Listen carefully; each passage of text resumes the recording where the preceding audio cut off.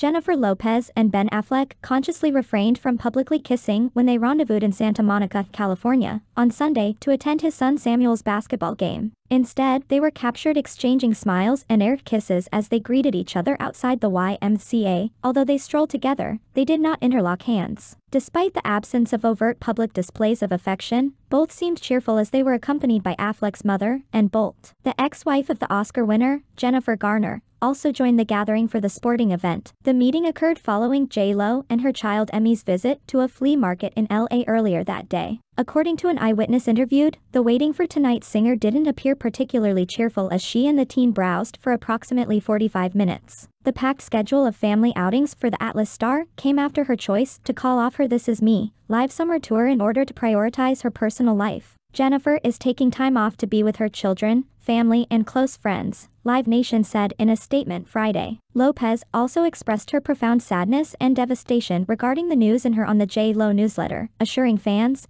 "Please understand that I wouldn't make this decision unless I truly believed it was absolutely essential." The surprising career decision could be linked to rumors suggesting that she and the Argo actor are nearing divorce. Affleck is said to have been residing apart from his spouse while searching for a new home in Los Angeles. Additionally, according to a source cited by Page 6 last month, he has supposedly realized the truth about their relationship since their marriage in July 2022. If there was a way to divorce on grounds of temporary insanity, he would, the insider told. I hope you liked the video. Don't forget to like, share, and subscribe. Any thoughts? Share in the comments, and thanks for watching.